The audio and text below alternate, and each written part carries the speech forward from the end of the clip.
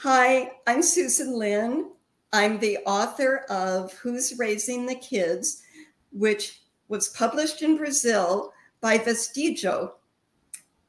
I'd like to invite you to learn a little bit about the ways, just so many ways, that corporations lure children to go online, to play their games, and to buy the products that these corporations sell.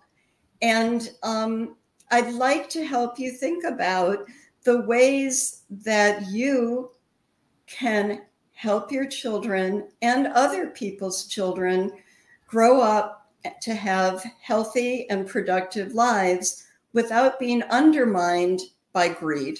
Tech companies and other huge conglomerates are robbing children of opportunities for real creative play, to interact with real human beings and not, bots or just basically robots.